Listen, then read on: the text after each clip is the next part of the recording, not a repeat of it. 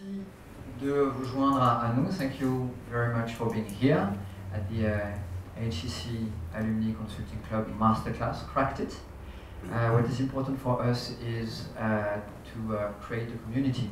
The Consulting Club is one of the biggest ones. We are trying to do 2 to 3 conferences each year, and all the conferences are available online on the HEC Alumni YouTube channel. So for us it was very important to know how close you are to the book. So the question we ask is, can you give us a personal example of a complex situation you faced, and that will allow us to better know you and better be connected to the topic of the book? You start. Do you want me to start? Yeah. Okay. So this is it's a true story, and it's a very recent story, and it's a story about my role at McGill University, so I'm going to pick a problem very close to home. So as Associate Dean, I sit on the executive committee for the school, and as you might imagine, we have meetings where we talk about the different programs, how well they're doing financially, or in this case, not. So I was at a meeting very recently, and there was a slide up on the screen, not unlike this, and the slide showed 2 things. One, there were bullet points or points on the graph that showed the goal or objective for enrollment for that particular program. And then there was a red arrow that showed a very clear downward trend. And as you might imagine, that spoke to me as, well, that's a classic definition of a problem. This is where we'd like to be, and this is where we find ourselves. And the friend of mine that was presenting this data said, this is the state of this program. Before he could get another word in, very quickly the conversation amongst the people in the room turned to, this is how we're going to fix this problem. This is what we need to do. So of course, my marketing colleague said, this is a marketing problem, so we need to figure out how to promote the program to get more butts and seats. And the finance person said, no, we need to figure out what the cost is, what the return on investment is going to be.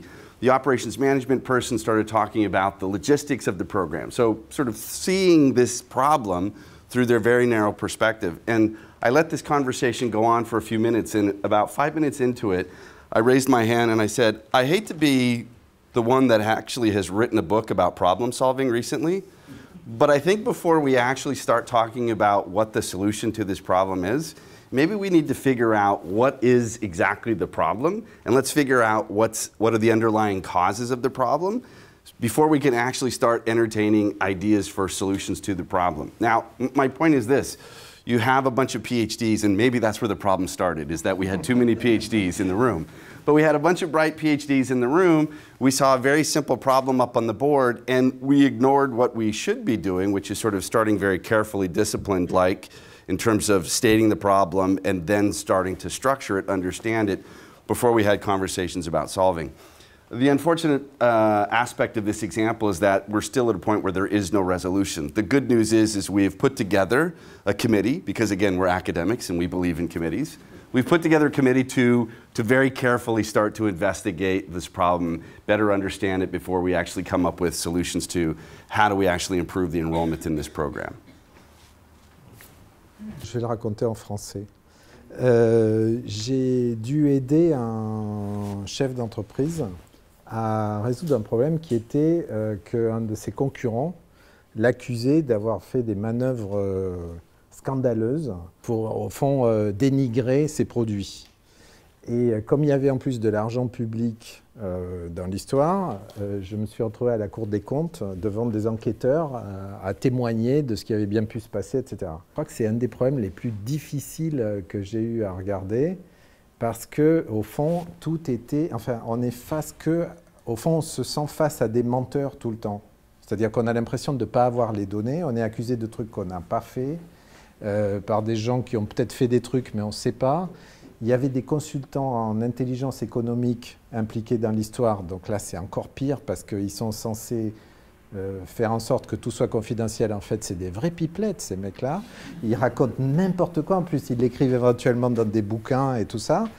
Et donc c'était un terrain extrêmement glissant où en fait, au fond, le problème était pas... On ne savait pas bien à quoi il fallait répondre, quoi. Il fallait se défendre contre quelque chose qu'on ne comprenait pas.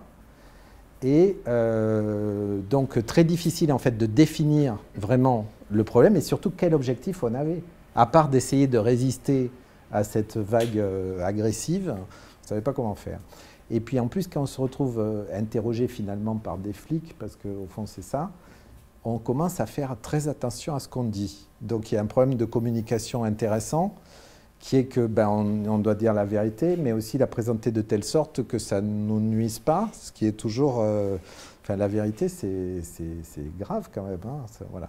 Donc, à la fois confronté au fond à un problème très difficile à définir, et puis à des problèmes au fond de comment communiquer, quoi dire et à qui, et en se disant ça peut avoir des conséquences que je ne comprends même pas.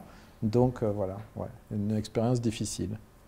En français aussi, ce sera plus simple. Une histoire plus courte, qui est en fait l'histoire de la seule fois où ma femme a eu un peu de respect pour le problem solving et ce que je fais dans mon travail. On était en train, en fait, de vendre notre appartement parce qu'on en avait acheté un autre.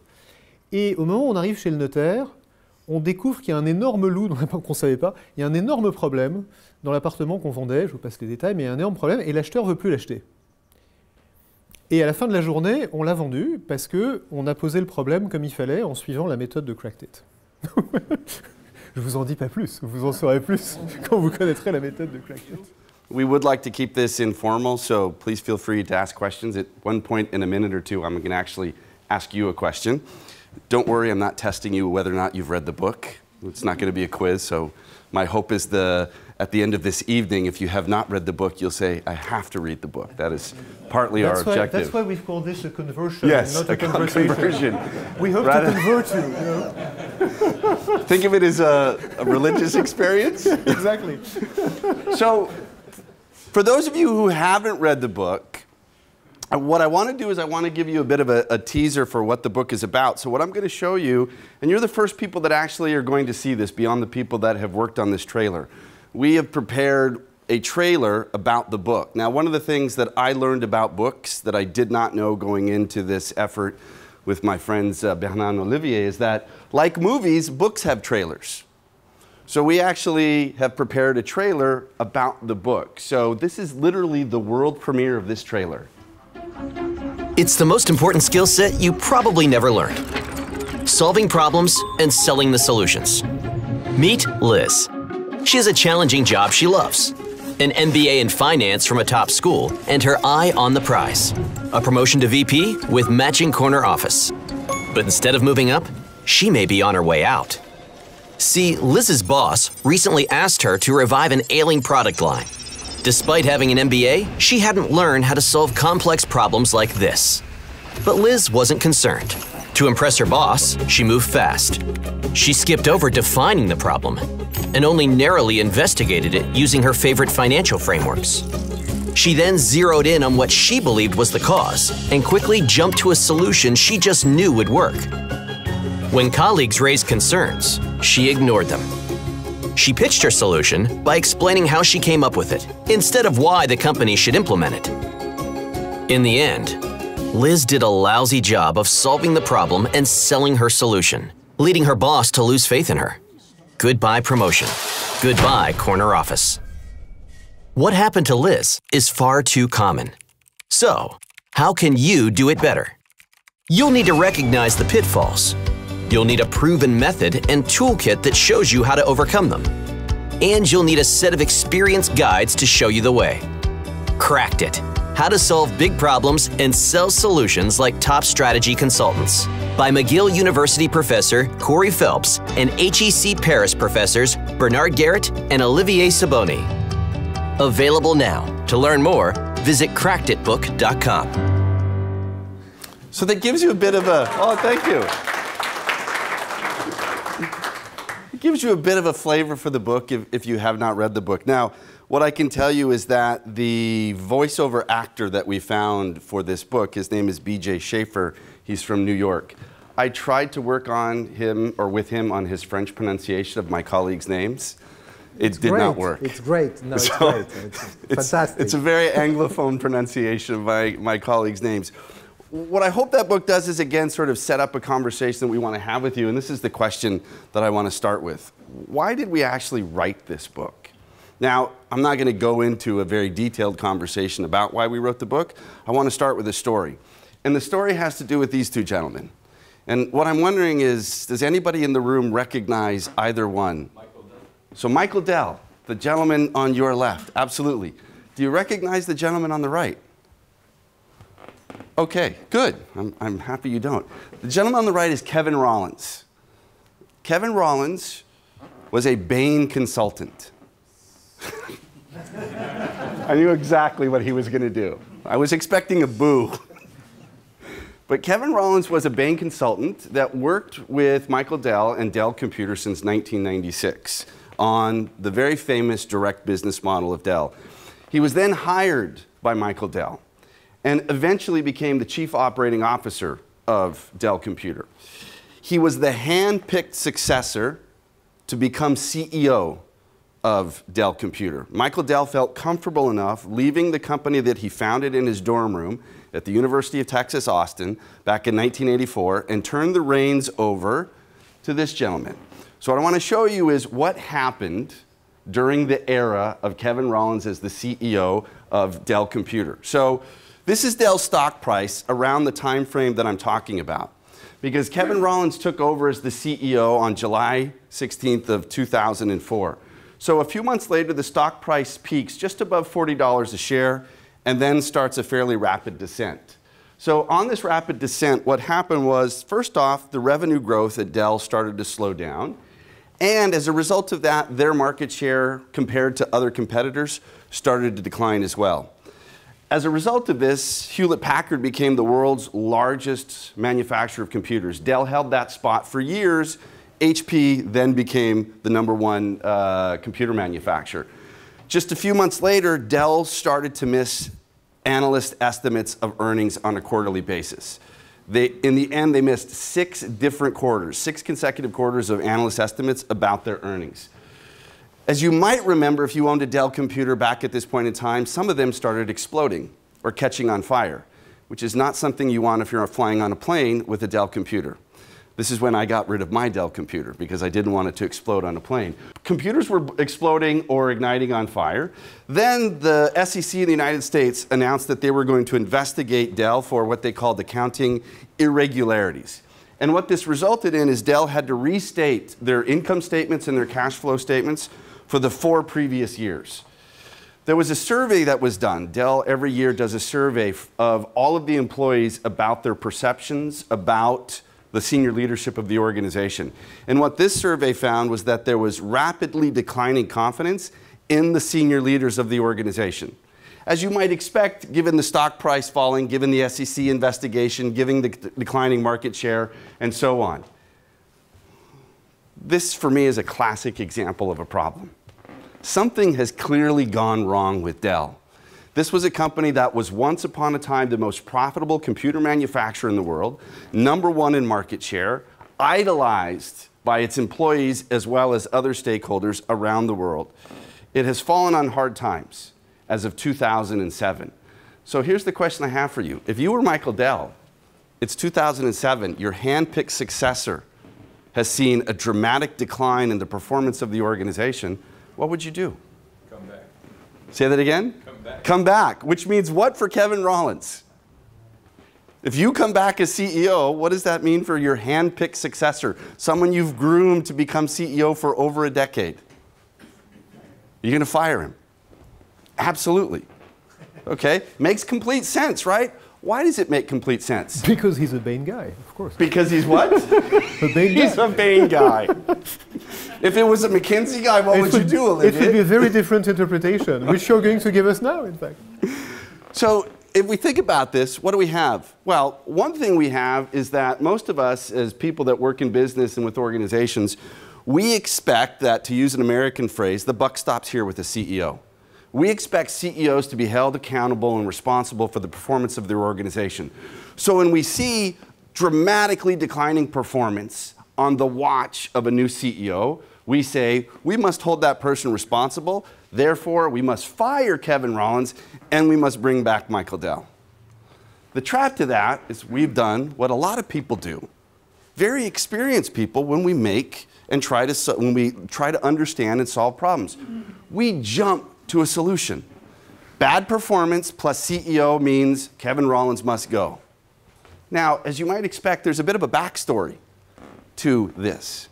So the backstory, for example, is the SEC investigation was started in response to accounting irregularities that they detected when Michael Dell was the CEO. The decision to use Sony for the batteries was a decision that Michael Dell made when he was CEO. The reason that HP became #1 in market share had nothing to do with Dell, because it had everything to do with the fact that they bought Compaq, the world's 4th largest manufacturer. The declining market share also was because at this point in time, the computer industry started to go through a massive switch from growth in enterprise customers to growth in end consumers. And if you knew anything about Dell, Dell was very much focused on the enterprise market. The person that wanted to transform Dell from a B2B to a B2C company was Kevin Rollins. You know who didn't want that to happen? Michael Dell. It's very easy to look at that declining performance and to say Kevin Rollins is the CEO, and then to assume that we must fire him because he's responsible for the performance problem. Most of the performance problems can trace them back, not to Kevin Rollins, but to Michael Dell and other managers in the organizations. And oh, by the way, that survey that they did of the employees on senior leadership, there was one exception, that many, many employees inside Dell wrote in on the survey. We think Kevin Rollins, despite the problems, is doing a great job. So again, my point to you is this. It's very easy for human beings to look at a little bit of information, come up with a very coherent story in our heads, and very quickly jump to a solution. And that can have, as we will see over the course of the evening, some disastrous consequences. Now, what I'm going to do is I'm going to hand this over, because what I hope I've done is given you an interest in problem solving. But now I was going to talk a little bit about why should we care even more about complex problem solving. So he's going to give you some data, and then I'll be back a little bit later, and Olivia will be back a little bit later. So the floor is yours. Sorry. So what should we care? First, I will give you some data, basically, some facts. So this is from an article in Harvard Business Review, and it's about the most important skills across all management positions that you need the most to become leaders, to have leadership positions. And interestingly enough, solving problems and analyzing issues comes second. The thing is that the first one, inspiring and motivating others, is a tautology. It's the definition of leadership, isn't it? So you need to inspire people and motivate people in order to be a leader. Thank you very much. I could have guessed, okay? Integrity and honesty, I would call that ideological. I don't know whether you really need that. It's an endless debate. But the interesting part is actually problem solving and issue analysis comes very close to the top. Actually, it's the top real one, okay? For example, it's much more important than developing others, which should be, everyone tells us it's the most important part, or displaying a strategic perspective. Problem solving comes ahead of that. This is a study by The Economist, the intelligence unit of The Economist, about driving the skills agenda. So basically, what are the skills that the students need, that we need to train people in so that they have great careers? So the question was, which of the following would you say are the most critical skills for employees in your organization to possess today? Problem solving is the first one, with 50% of the people saying that this is the skill that people need the most in order to perform in our organization. Isn't it interesting? Look at, for example, digital literacy. It's only 16%, which is very fashionable, but very lower in the list. Emotional intelligence, only 12%. So if you compare that to problem solving, 50%, it's really impressive. And 70% of these people expect the importance of problem solving is going to increase over the next years. Okay? So not only it's important now, but it's going to increase. So all the story about artificial intelligence replacing human problem solving is actually wrong. They are complementary. People think that in the future, because we have a more powerful technology, we will need even more the human value add to actually drive this technology. So it's a good news for us or for you. The good minds, the well-trained minds, are going to be in high demand. And the price of the minds, the human minds, is going to go up just because, you know, the evolution of the world, so the problems are becoming more complex. There is a lot of technology to help, but we need to drive that properly. This is in the same vein, the World Economic Forum, you know, the Davos Forum. So it's the Future of Jobs report. They compare the top 10 skills in 2015 and then the prediction for 2020. Complex problem solving is the first one. Second one here in 2020, critical thinking, which is directly linked to problem solving, the ability to think critically. And then creativity, which is also linked to that, and Corey will demonstrate that a bit later. Okay? So these are the skills that are predicted to be the most important for just having a job, you know, having a career. Probably even more interesting for our students. I love to show that to my MBA students. This is a study from the Financial Times on recruiters, people that hire freshly baked MBA graduates from business schools in consulting companies, in big corporations, etc. What are the skills that they think are the most important, the skills that they think they must find in the candidates, and on the basis of which they are going to actually select the best candidates? You can see that the ability to solve complex problems is part of the top 5 skills that they want in MBA graduates or business school graduates in general. More importantly, the second question is, what are the skills that are the most difficult to find when you hire these people? And again, ability to solve complex problems is in the top 5. So not only they want it when they hire people, young people, but also they say that they have a hard time finding the people with the right skills, right? So we said, okay, here there is a very big education gap, right? The recruiters want that from our graduates, but actually we don't teach them. We don't teach that properly in business schools. We take for granted that our students are able to solve problems because they have been doing math in high school or something, or class préparatoire. But actually we didn't formally train them in problem-solving skills. So this is why we decided to change and actually to create a course. So I taught that yesterday and today, basically.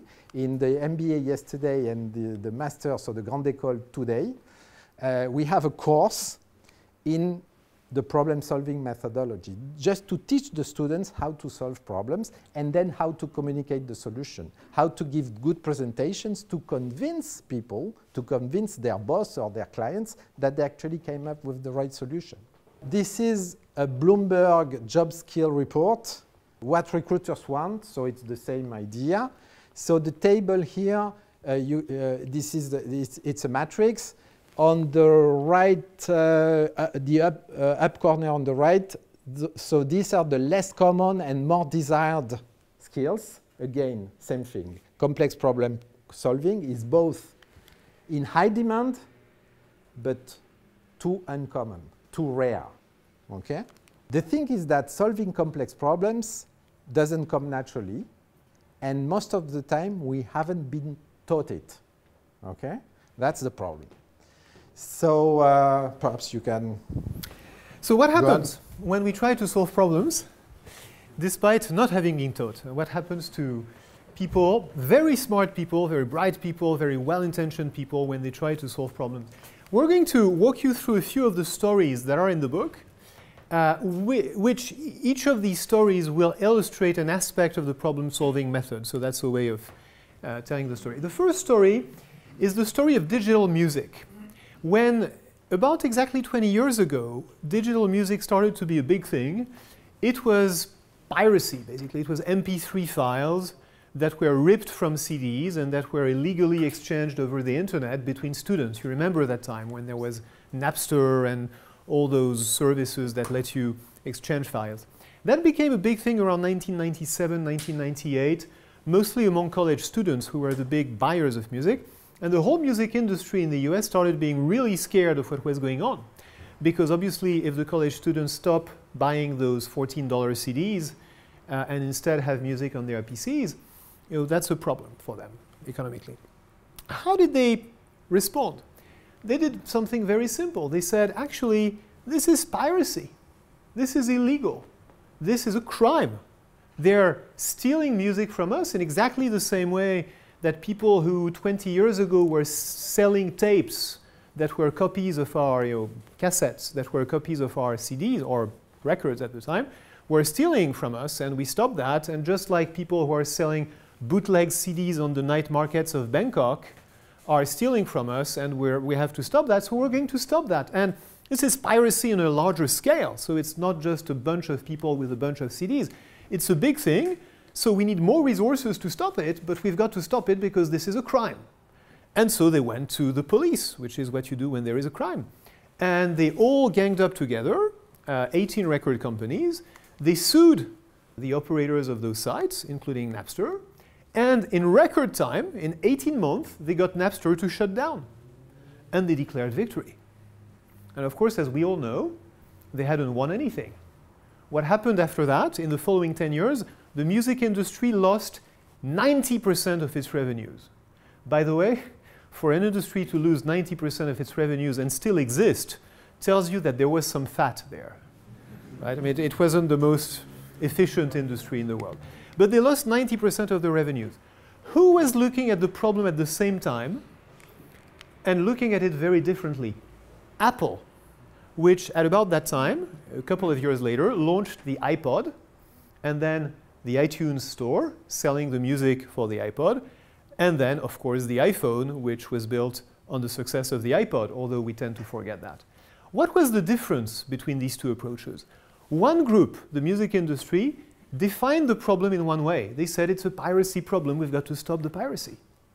Another group, or in fact company, because there were many people doing the same thing at the same time, said, actually the way to think about this problem is, how do we make money with music in a world that has become digital?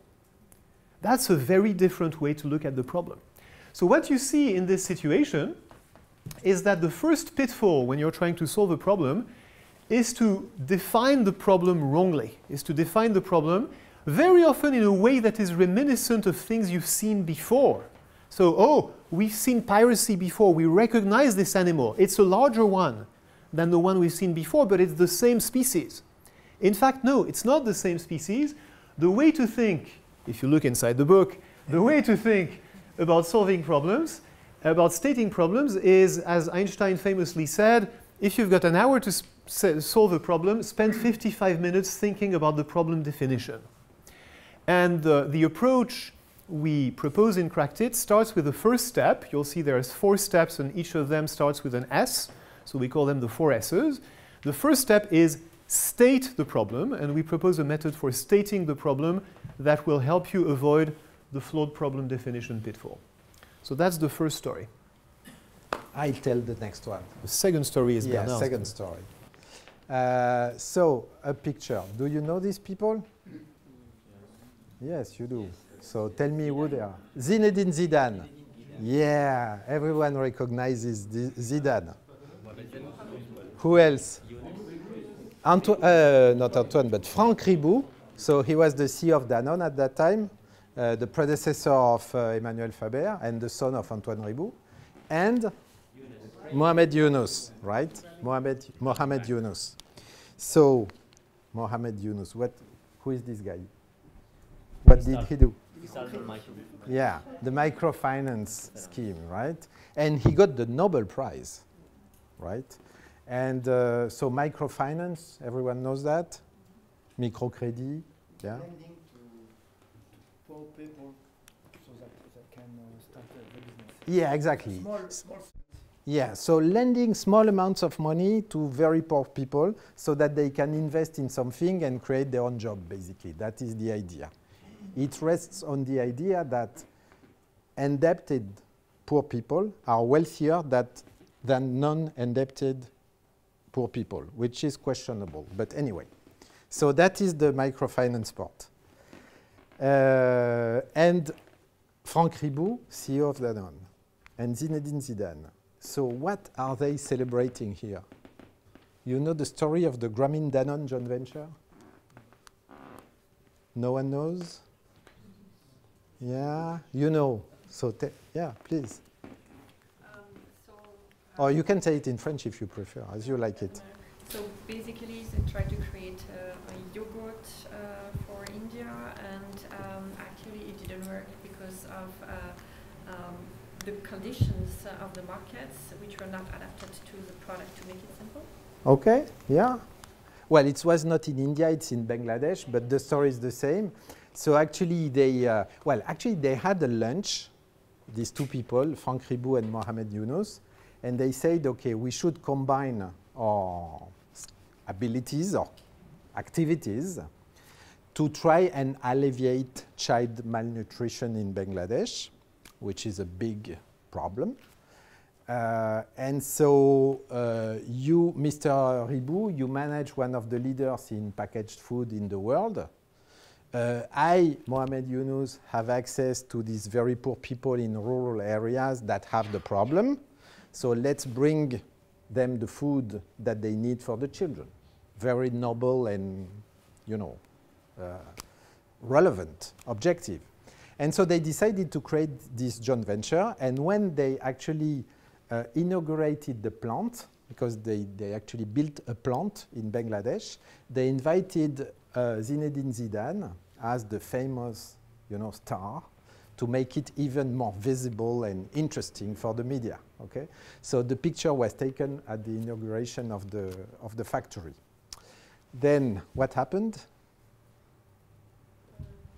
So you said it didn't succeed, right? No, it didn't succeed because so the product was not adapted to the heat of Yeah. Bangladesh. Transport conditions were not. Right. So isn't it obvious? I mean, why choose yogurt to solve this problem? I mean, it needs refrigeration. It's a very hot country. These people don't have fridges. It will not work, right? I mean, it's impossible. Plus, yogurts are made of milk. Milk is actually very expensive there, I mean, compared to other types of food. So doing something like a biscuit or a dry, you know, product would make much more sense. So why did they do that? Because they studied the project, they built the factory, they hired ladies, women, to carry and sell the yogurts to the villages. And after a few months or weeks, these ladies actually quit because they couldn't make a living out of that, right? So, I mean, all that is kind of easy to predict. Of course, we see it in hindsight, so it's easier. We know it didn't work, so we can imagine reasons why it didn't work. But the reasons are kind of obvious. So how is it possible that these people, educated people, experienced people, leaders, Nobel Prizes, you know, they make so obvious mistakes? Why is it so? They went to what they knew. Excuse me? They went to what they knew. Right. Actually, they went, yeah, exactly. And they started with the competencies of the two organizations and tried to combine them in order to solve the problem. The problem was well stated. Child malnutrition in Bangladesh, in a particular area, they had targeted the market and everything. But then they started with the products they had and the access they had through the Grameen Bank system with the Grameen ladies, etc. And so they tried to replicate that. And it didn't work, okay? Actually, the problem here, or the pitfall, is solution confirmation. We call it solution confirmation. CEOs, leaders, consultants, I mean everyone, when you try to solve a problem, actually what you do is that, as Corey said, you jump to conclusions. You start with a candidate solution. You have a solution in mind already when you look at the problem. And of course, the solution is in your backyard. It's something you are used to, right? And you try to adapt that. Actually, you try to adapt the problem to the solution instead of doing the other way around, okay? So this is basically what they did. And this is the danger or the pitfall of being hypothesis-driven. In consulting companies, we tell people you should be hypothesis-driven, otherwise you will lose a lot of time, waste a lot of time looking at things that are useless. Well, in fact, being hypothesis-driven is very dangerous in some cases, because unconsciously you are going to try to confirm the solution you have in mind, and unconsciously you are going to ignore the data that don't confirm the solution you have in mind, and you are going to focus so much on this hypothesis that you will find ways to justify it anyway. Plus, when the two CEOs say to their organizations that this is the project we are going to implement, and they are willing to put money, they are willing to create the factory, to hire people, etc., it's very difficult to object, right? These people, they are in charge of that. They say they are going to create the joint venture. I mean, they are leaders. They need followers. So we follow, okay? And that's the issue. So the remedy to that is actually to be issue-driven instead of being hypothesis-driven. So this is not new. A guy called Descartes, very well known, already said that in the 17th century. So what we did in CrackDit is just to kind of rejuvenate a little bit this idea by saying, okay, instead of starting with hypotheses and candidate solutions, start with the issue itself and try to decompose this issue into smaller issues, etc., that you can manage. And of course, challenge all the issues, challenge all the questions, so that you are sure that you investigate all the necessary areas in order to solve the problem, okay? So this is the second S. So Olivier mentioned the first S, state the problem properly. Now this is structure the problem properly. So once you have stated it, you need actually a method to analyze it, to decompose it. And this method must be issue-driven. It must start with a question instead of starting with a candidate solution. I know it sounds obvious. It sounds obvious. But if you think of the way you and we actually solve problems, this is not what we do in general. We tend to have a hypothesis in mind, explicit or implicit, and we try to confirm it instead of looking around. Okay? Yeah. In fact, here, the problem that had done was to sell more yogurt, and they wanted to reach more people for their yogurts. So I think the problem is also that you have two problems. You have one problem that it say we want to solve the problem of Bangladeshi, but in fact, what he wanted to solve is to sell more yogurt and to reach people. So. You see what I mean? It's which problem you address. Yeah. So this is back to the statement part. Yeah. No, I agree on that as well.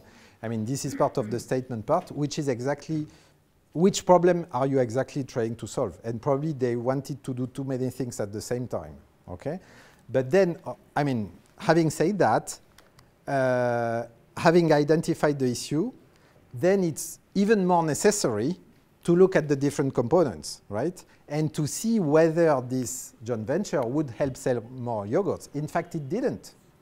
So what they ended up doing was to sell the yogurts in supermarkets, in cities, instead of reaching the poor population. So they didn't create the new market they wanted to reach, okay? So even had they stated the problem that way, still, they would have had to structure the analysis properly so that they reach the objective.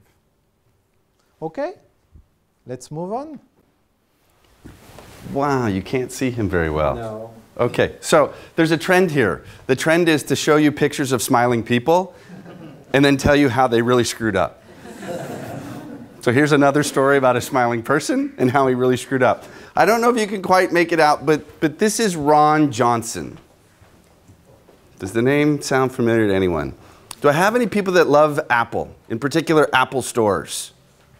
Like Apple stores? This is the guy that created Apple stores. So Ron Johnson was the senior vice president of merchandising for a company in the United States that used to be called Dayton Hudson. It's now called Target. You know how Americans pronounce the store Target? Target. Because we think if we pronounce it en français, it sounds a bit chicer. And that's exactly what Ron Johnson did. He took a mass merchandising discount store in the United States and made it chic. So when Steve Jobs decided that he wanted to forward integrate into retailing, this was the guy that he hired to create the Apple stores. Now, what do we know about the Apple stores? They are the most successful physical retailers on the planet, as measured by dollars per square foot or per square meter. Now, Ron Johnson built the Apple stores, was extremely successful, and then another company came along to recruit him. And you can't really see it in the slide here, but the company was J.C. Penney. Anybody know J.C. Penney? What's J.C. Penney? Say that again, I'm sorry. Yeah, it is, oh, I don't know if you could really compare J.C. Penney to Galerie Lafayette. It is a department store, you're right. It is a provincial Galerie Lafayette. Yes. So, but it's, wow, you're not doing Galerie Lafayette any favors by comparing it to J.C. Penney. So J.C. Penney is a national chain in the United States of department stores. When Ron Johnson came in, they had a little over 1,100 stores. But J.C. Penney had fallen to a great extent on hard times. Sales were down, sales per square foot, same store sales year over year were down, stock price was down. So he was hired to save J.C. Penney. Now what I'm going to do is I'm going to tell you very quickly the story about what happened when Johnson was hired to save J.C. Penney. This is a graph of the stock price, but the point I want to make to you very clearly is that shareholders loved the announcement of Ron Johnson becoming the CEO of J.C. Penney. So much so that the day that it was announced he would be CEO, J.C. Penney's stock price surged by 17%. There was no other news about J.C. Penney released that way, or that day. So again, we can basically imagine that shareholders loved this. Now, very quickly what Johnson did is he said, I know exactly what the problem is, and here's my solution. His solution consisted of 3 strategic pillars. Pillar number 1, Johnson said, our customers at J.C. Penney hate sales, hate discounts. The year before Johnson was hired as CEO, J.C. Penney nationally did 600 sales promotions. It's almost 2 a day. And he said, what we are doing by having 600 sales promotions is we are lying to our customers. What he meant by that is I grew up in the United States in Montana. I remember J.C. Penney. That's where my mom took me to buy clothes. If you walked into a J.C. Penney store, what you would see is the following. You go to a rack and you'd see the price tag. And it would say $30, and you'd see a red line through it. And then you'd see $28, you'd see a red line through it. You'd see $22, you'd see a red line through it. And then you'd see the final price. What had happened? Discount, discount, discount, discount. And Johnson's point was, we're not telling people what our real price is. With all these discounts, we're lying to them. So here's my solution. We're going to get rid of all sales promotions. And we're going to become an everyday low price merchandiser. So strategic pillar number 1, no more sales discounts, everyday low price. Strategic pillar number 2, if you walk into a J.C. Penney store when I was a kid, this is what you saw. Menswear, children's wear, homeware, women's wear, women's lingerie, etc. Merchandise organized by function. And Johnson said, that's not the way people want to shop. People want to shop by national brands. So his idea was 100 boutiques in a store. You walk into a J.C. Penney, you see the Levi's boutique. You see the Martha Stewart boutique. You see the Joe Fresh boutique. So you'd see 100 boutiques. And rather than sell clothes or other merchandise by function, you'd sell it by national or international brand. And in the middle of the store, you would have a town square, an open space that you could congregate, meet your family, and talk about your purchases. The other thing he did was he started to make small changes in terms of the way clothing were sold. So in the days when I grew up, you would walk into a J.C. Penney store, you would see a uniformed J.C. Penney salesperson standing behind the cash register. Johnson said, we can't have that. We got to get people out onto the sales floor.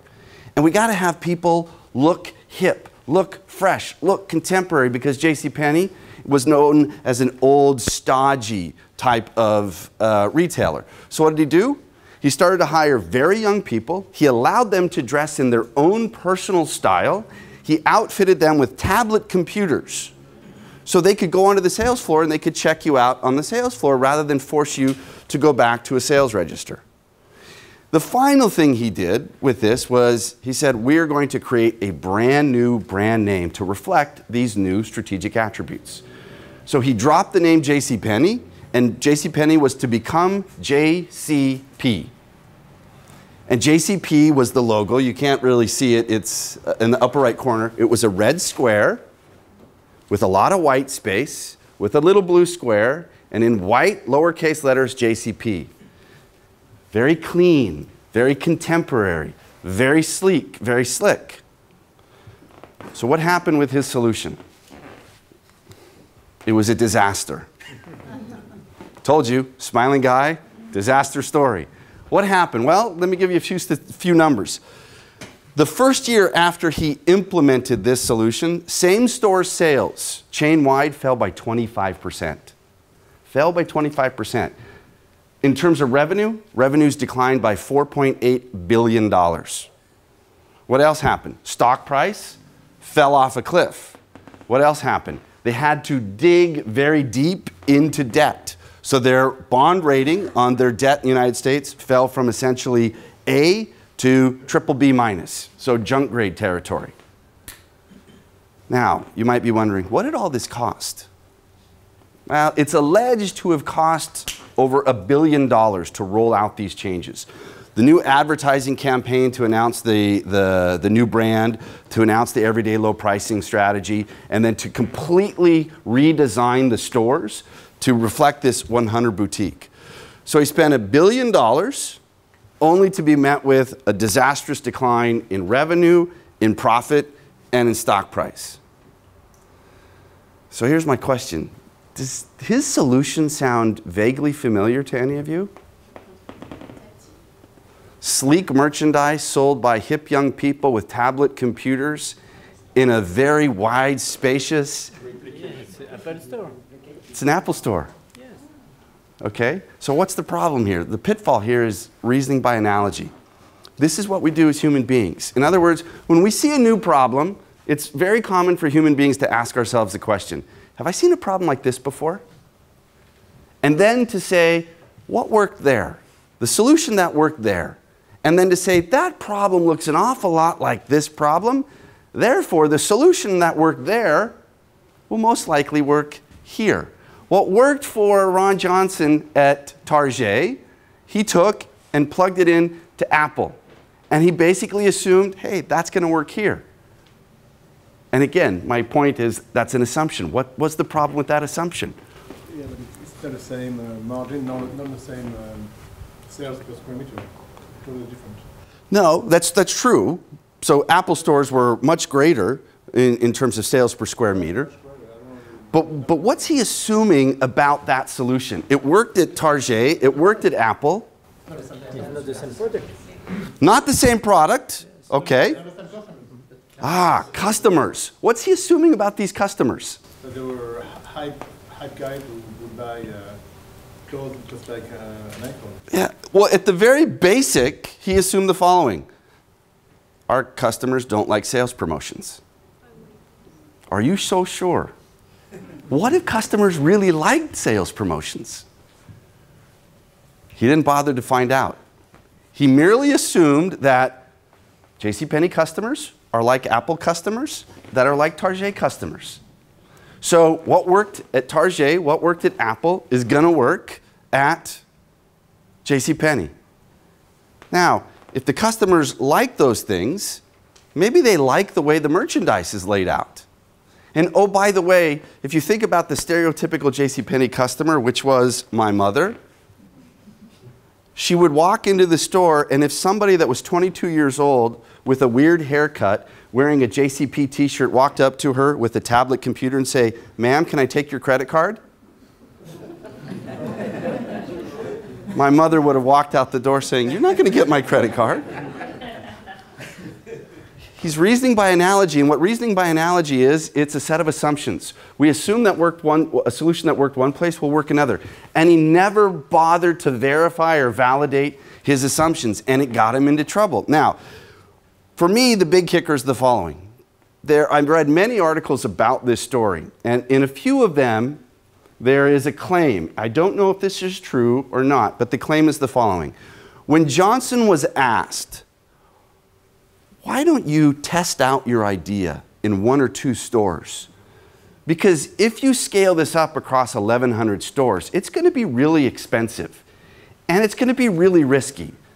Johnson's response was, we didn't test at Apple. So if we didn't test things at Apple, why do we need to test things at JCPenney? So again, reasoning by analogy is a reflection of a broader problem. We make assumptions, and oftentimes we don't bother to validate those assumptions. So in the book, when we talk about solving problems, the third S in the 4S framework, we talk about the toolkit of design thinking. Because design thinking, if you're not familiar with it, starts with the following premise. If we're going to solve a problem for real human beings, because again, what we're talking about, JCPenney's problem was with their customers. Why were customers buying less and less and less? So rather than assume we understand what our customers want, design thinking says, let's start with empathizing with our customers, which means let's start to try to see the shopping experience from the perspective of JCPenney customers. And let's use the insights that we generate from that deep dive, that empathizing with customers, to then come up with a more accurate definition of the problem, and use that definition of the problem to then generate potential solutions, to ideate. And then, let's not assume our ideas are right, let's prototype those solutions and test them quickly and cheaply. And only after we go through this rigorous discipline process and converge towards the final solution, should we think about scaling those solutions up. In other words, selling them and implementing them at a large scale. So in the book, we talk about the toolkit of issue trees and hypothesis pyramids as a way to solve problems, but we also talk about design thinking as a toolkit to solve problems in a creative way. So we've walked you through the first 3 S's. We've got 1 more S left to go. So for that final S, selling, I'm going to turn it back over to Bernard. Okay, so this is a book. So no smiling guy, it's a book. The title of this book is Pure, White, and Deadly. You cannot read the deadly part, but pure, white, and deadly. And this is sugar. Okay, sugar as a skull, you know, with the bones here. So the book says sugar is deadly. Sugar kills you.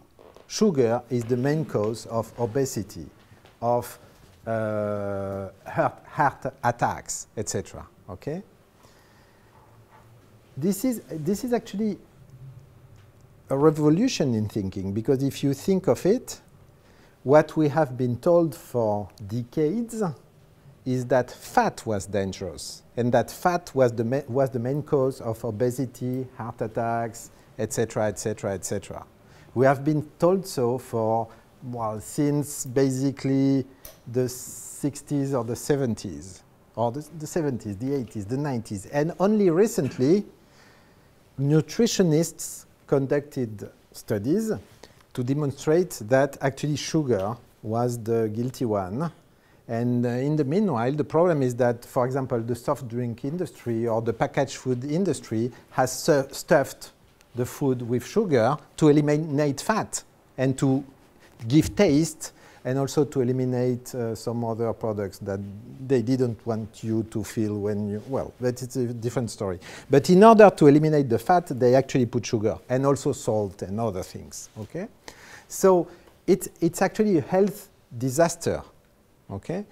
Now we are trying to revert to the right theory, which is that actually sugar is the most dangerous food. Okay. So, when was this book published? In your opinion, give me a date. 70s. Huh? 70s. Yes, you're right. Actually, in the 70s. You knew that? No. It was. You're right. It was published in the early 70s. And in spite of that, and there was in this book the whole proof the evidence, the studies, the biochemistry, theory, everything to demonstrate that the big problem was sugar, not fat. In spite of that, fat was assumed to be the problem for decades. And only now, a few years ago, nutritionists started to say, okay, it's a different story, etc., etc. Okay? And in the meanwhile, actually, the curve of obesity was still growing, and we were eliminating fat from the diet, and still obesity was growing, and no one asked a question, basically, in the public. That is weird, isn't it? And the book, the whole proof, everything was said 40, 50 years ago. How is it possible? Well, the problem is that the guy who wrote this book didn't communicate his theory correctly. He had the right solution. He wrote a book. He went to the government, to the US Congress.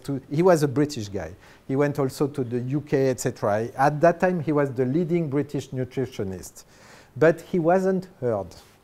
Because at the same time, there was an American, a US competitor that defended the fat theory. And this guy was a professor, a university professor, and he conducted a study to demonstrate that fat was the problem. And actually, he was very clever. And probably this is one of the oldest examples of misuse of big data in science, because he had a lot of data with correlations and everything, and actually he misinterpreted that for a series of reasons I will not comment. But this guy was very good at communication. So he convinced the government, he convinced the scientific authorities, etc., with his theory and with his data, his study, etc., etc. And everyone went the wrong way. Okay? So the inability to communicate the right solution can be very problematic. It can be very detrimental. Because obviously a good solution which is not communicated properly is like no solution at all, because it will never trigger action.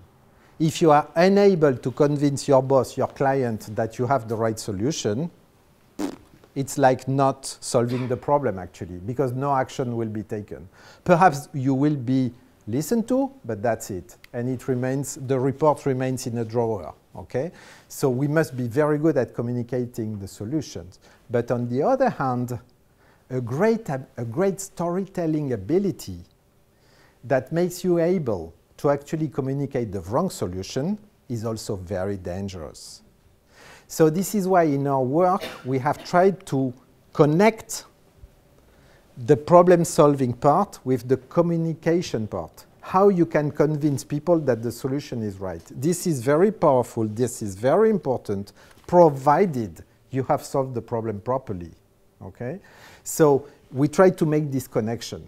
And in particular, to demonstrate that it's not by telling the story of the search and the story of how you came up with the solution, which is what this guy did, that you are able to convince the people in charge that you have the right solution. You have to find a different way to create this conviction. Okay? So, well, this is the selling part. So this is the fourth S in the method to avoid this pitfall of miscommunication. So perhaps Olivier, you want to take over? I can wrap up here. Yeah. So basically, the 4 steps of the method, of the problem-solving and communications method that we've talked about, are summarized here. You have to state the problem, you have to structure the problem.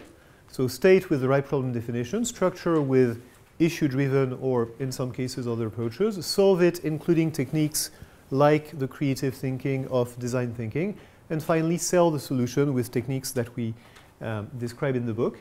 To summarize, it's a critical skill set. It's a skill set that is not taught in most schools, and now that is taught at HEC, but is not taught in most business schools. It's a skill set that you probably have all developed as consultants. But we surmise that you have people in your teams, you have people at your clients, you have people that you deal with on a daily basis who don't necessarily have the tools that you've learned. In fact, we get a lot of requests from consulting firms that want to use this as a training tool, from internal consulting departments in companies who want to give a common language for problem solving and communication to their teams. So that's the sort of use that we have, because it's not taught and it doesn't come naturally.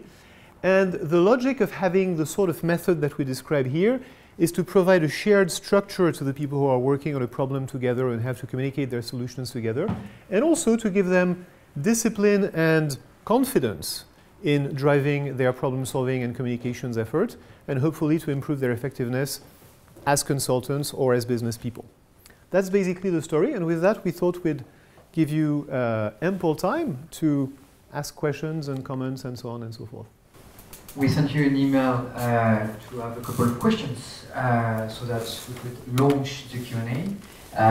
Several participants ask us, what is the difference between complex problem and complicated problem? A lot of people are talking about those differences. Could you explain more about that?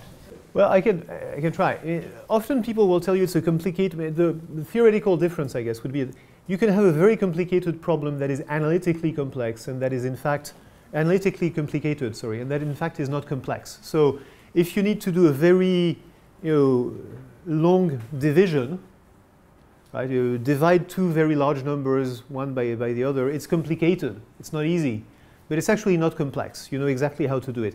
The sort of problems we deal with here are problems that are actually hard to frame, hard to define. When you are Ron Johnson, or when you are the music industry, or when you are the scientist trying to solve the problem of obesity, you don't exactly know what sort of problem you're dealing with. You can't quite get your arms around it, which is why these very smart people in these examples actually got it wrong. And which is why a lot of complex problems actually get solved in the wrong way. So when people talk about complex problem solving as the skill set that we're talking about here, that's what they mean. They don't mean being very deeply analytical and doing complicated things. They mean getting your arms around a very complex problem. I think that's the idea. We had another question about what are the limits of your approach? Look, I'm an academic by training, so I immediately go to, well, what do academics say about the definition of complexity? And Herb Simon, who was a polymath, the guy was the father of artificial intelligence. He was the father of modern behavioral decision theory. He was the father of great work in areas of mathematics. What he said is complex is if you've got lots of interdependent pieces to a problem. Now, what that usually means in practice is if you're going to solve it, you have to draw on different domains of knowledge. And this is where the contrast with complicated comes. Complicated means, and I think Olivier's point about math, you can have a mathematical problem that is very complicated in that it consists of a series of steps that you have to get exactly right. But you're drawing on an extremely narrow domain of know-how to do that. A complex problem like the one I described earlier tonight with our program at McGill meant that we had to understand something about customer behavior. We had to understand something about logistics. We had to understand something about marketing, something about finance. It requires the integration of a variety of different skills. Now, this gets me to what's the limitations of this problem. In the world of problem solving, you have complex problems, and the extreme form of those problems are called wicked problems. Some of you may be familiar with this term. A wicked problem is something that is immensely complex. Let me give you an example. Global warming is a wicked problem. It is a wicked problem because it has tremendously immense number of interacting causal factors that we as human beings and even our artificial intelligence tools do not understand how those things interact. If we do not understand it, it is going to be extremely difficult, if not impossible, to solve it. So the limitations of our approach is that it's great for complex problems where we understand the interrelationships and we have the diverse expertise that we need. But where it starts to reach its limitations is where we don't understand the interactions of these complex causal factors. Therefore, issue trees start to break down, hypothesis pyramids start to break down, and the toolkit of design thinking starts to break down. So I would say wicked problems are those that we still, as a species, have not quite figured out how to solve. But if we have to tackle any challenge, I think that's the challenge we want to really tackle. So I hope that helps. I mean, the real answer is because the tools, the sort of framework of thinking that we largely borrow from is the toolkit that the consultants have developed. Now, we've done a couple of things. First, we've attributed it to its actual real roots. The consultants, I've been one for a long time, I've got a lot of respect for them as well. They haven't invented anything. And what they do goes back to Descartes, as Bernard pointed out, and to Aristotle, and to a few other good thinkers. But basically, it's packaging of good, solid logic, which, for some reason, we've stopped teaching. So it's important to actually bring this together. But the people who have given this method a name in business tend to be the consultants. And that's why when people face a complex problem, they're very often called consultants. So that's why we refer to them. The other thing we've done is we've actually combined this with a few health warnings about how not to fall in the traps in which people fall when they try to work like consultants. For instance, hypothesis-driven problem solving, as we've discussed it, is the sort of trap that consultants know how to avoid. But when people try to apply the tools of consulting in a regular organization, that sometimes creates a big problem, and we discuss at some length why. And finally, the last thing we've done is we've included a big section about design thinking, which is, or wasn't until recently, an approach that most consultants used. Now they do. In fact, is much more of an approach that is modeled on how entrepreneurs and creative people tend to solve problems. Designers, in fact, are the initial observation based.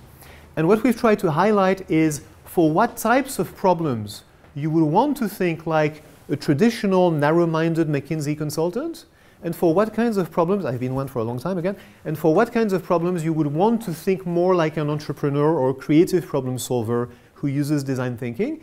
And we actually do think that some problems fit better in one category and some problems fit better in another. So for some things you should think like a consultant, and for some things you shouldn't. So to your point, the subtitle of the book doesn't do justice to the complexity of that story, but that's where the publisher forces us to simplify. That's the also to perhaps to further elaborate, this is also why we decided to work together, because we wanted to combine the competence of an experienced consultant with Corey's skills, which are more in the design thinking and innovation part. And myself, I am just a strategy professor trying to discuss cases with students. And I think it answers your question in a way. So consulting is clearly not the only source, but the idea is to broaden it by bringing together different views and trying to integrate that. I think this is our small innovation, is just to try to combine these different approaches together in a consistent method to help people tackle a relatively wide array of potential complex problems, including the ones that require some creativity and innovation, which, let's face it, are not the main areas to which consultants contribute in general, to put it mildly. Merci pour cette présentation. Je voulais vous demander quelle est, de votre point de vue, la part de l'organisation dans ces biais et dans ces erreurs communes que vous avez soulignées. Beaucoup de vos exemples semblent partir d'erreurs individuelles, mais j'ai le sentiment que finalement c'est plutôt au niveau des organisations qu'on se trompe et que ces biais apparaissent, et que, pour parodier l'autre, le bon sens est la chose du monde la mieux partagée au niveau individuel, mais pas forcément collectif. Mais en même temps, le design thinking, c'est de la multidisciplinarité. Est-ce que le problème n'est pas aussi dans la solution? Et comment est-ce qu'on fait travailler ensemble ces intelligences? L'exemple de Corée tout à l'heure, c'était que justement chaque département et chaque silo d'entreprise ou d'organisation va raisonner avec sa vision, ses KPI qui ne sont pas alignés. Et tout le génie du design thinking, c'est d'arriver à travailler en multidisciplinarité, mais c'est aussi de là qu'il y a un problème. Alors, comment est-ce qu'on travaille au niveau d'une organisation pour éviter ces biais selon vous? C'est ce qu'on appelle une excellente question, nous les professeurs, parce que comme la réponse est incluse dans la question, ça aide énormément, quoi. Donc, comme disait Ésope, la langue est la meilleure et la pire des choses. L'organisation ou le travail d'équipe, le travail collectif, c'est la meilleure et la pire des choses. Et c'est tout à fait vrai, moi je partage complètement ça. Donc nous, en fait, ce qu'on raconte finalement, c'est, je suis d'accord avec l'idée que beaucoup d'erreurs peuvent venir effectivement de l'organisation et de justement faire travailler une organisation. Quand on pense à l'histoire de Danone, c'est clair qu'ils ont réussi à embarquer toute une organisation sur une fausse piste.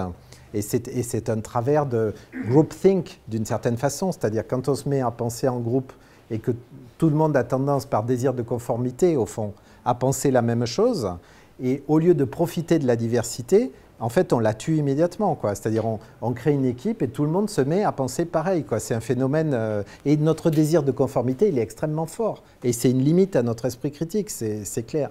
Donc oui, ça c'est une partie du problème. Notre façon, au fond, d'y répondre, c'est de dire, au fond, comme tu le dis aussi, c'est que la solution, elle est aussi dans le travail d'équipe et la diversité, à condition de l'organiser correctement. C'est-à-dire que, alors par exemple, pour ce matin, j'ai fait travailler les étudiants sur State the Problem. Et donc, on leur donne un framework qu'on appelle the Tosca Framework, very powerful, to state the problem.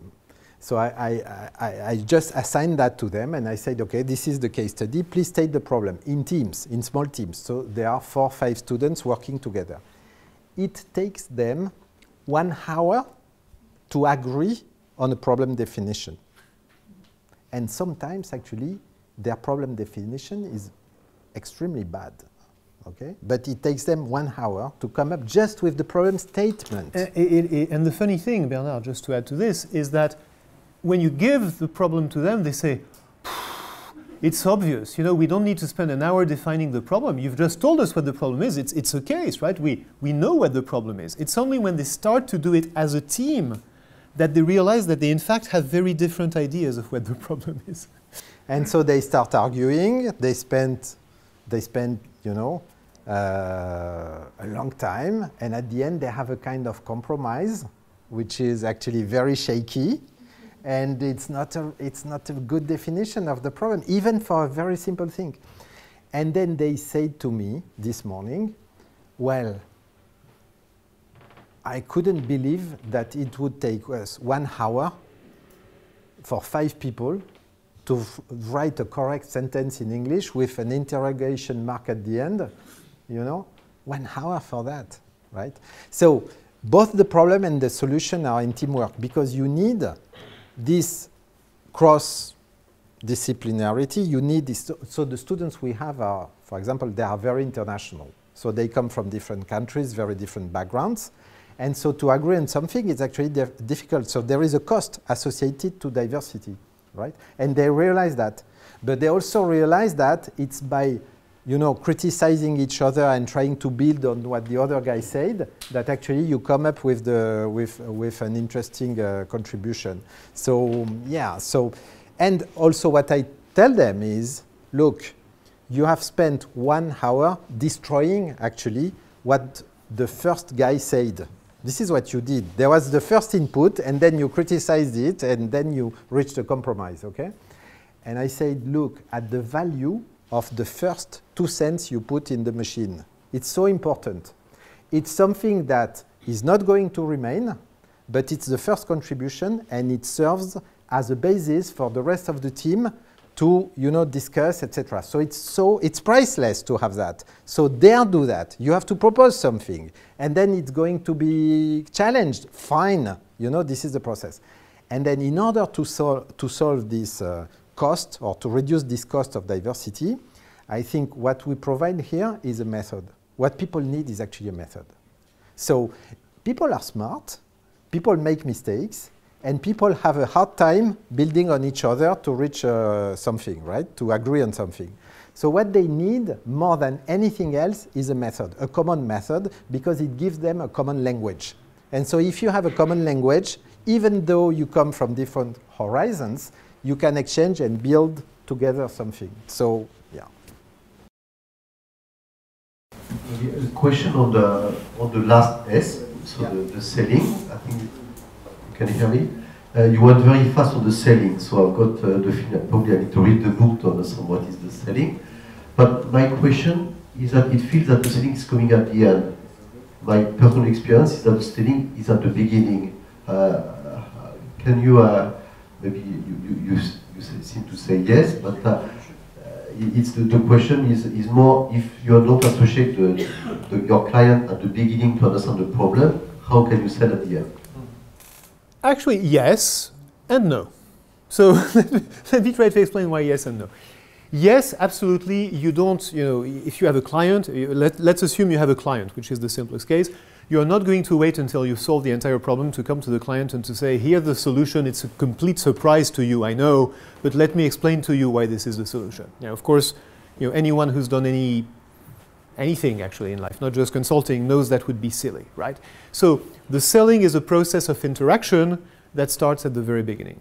Now, the reason we put it at the end, other than the obvious logical flow, is to highlight something that sometimes people lose track of, which is that you want to sell the right solution. And there's a pitfall that we actually didn't elaborate on today, but which is frequent, which is to start by asking, how are we going to sell this solution? How are we going to communicate it before you ask what the right solution is? That's a problem you see all the time in politics, for instance, where you see, not what should we do, but how we're going to sell this, right? That's also a problem you see in organizations, where people confuse what is the right solution with how we're going to sell it. Now, you may come to the conclusion that the ideal solution is one that cannot be sold to your constituents, and therefore you need to change it, right? But it's a very different thing to limit your frame of thinking from the beginning, because you start with the mindset of an advertising person. I was an advertising person as well, so I can criticize advertising people. If you start with the mindset of an advertising person instead of the mindset of a problem solver, you may miss some of the strategic options, some of the answers that you might have to your problem. So, of course, we're not implying that the selling starts only at the beginning when everything has been done. It's a process of interaction. And in particular, it's a process of interaction with your client on the problem definition, on the problem statement at the very beginning. Do we agree on what we're trying to solve? But you don't want to limit your problem solving with your communication thinking, if that answers your question. Comment vous faites travailler finalement l'organisation pour à la fois être agile, mais en même temps avoir une approche un peu structurée, où on ne peut pas travailler en permanence comme le font les gens dans l'agilité. Ce qui n'est pas toujours facile à adapter. Non, c'est pas facile. Je vais essayer de répondre rapidement, mais c'est parce que c'est un très vaste sujet. On a essayé de se placer dans la perspective de Lise dans la petite vidéo que vous avez vue au début, qui est une personne dans une organisation à qui on a balancé un problème en lui disant « débrouille-toi ». On ne s'est pas placé dans la situation de celui qui conçoit l'organisation pour se dire « comment est-ce que je la dote de méthodes où les gens vont travailler ensemble de manière efficace dans la durée ?» Ce qui est un autre vrai problème. Et un vrai problème pour éviter le groupthink dont on parlait tout à l'heure, pour éviter plein de problèmes qu'il y a dans les organisations, et auxquels, je crois, certaines des méthodes auxquelles vous pensez servent à réagir de manière plus... Enfin, à prévenir de manière plus systémique et plus organisationnelle. Ici, on s'est vraiment dit, mettons-nous dans la peau de quelqu'un qui a un problème un peu exceptionnel, qui va être traité en dehors des méthodes normales de l'organisation. Ça peut être un PDG, ça peut être un entrepreneur, ça peut être un consultant à qui on a délégué la tâche d'avoir ce problème, ça peut être un chef de projet d'un projet interne dans une organisation à qui on demande de jouer une sorte de rôle de consultant interne, ce qui arrive de plus en plus souvent, et qui n'est pas a priori équipé d'une série de méthodes automatiques, entre guillemets, ou prédéfinies avec lesquelles il va gérer ça. Je ne sais pas si ça répond à votre question, mais c'est un angle un peu orthogonal. Sur un angle de mission ponctuelle, finalement. Je dois régler un problème. Voilà. Ce que ne fait pas nécessairement la méthode agile. Ce que ne fait pas forcément la méthode. La méthode vous donne un tunnel dans lequel vous faites passer les problèmes, et de temps en temps, il y en a un gros qui ne rentre pas dedans.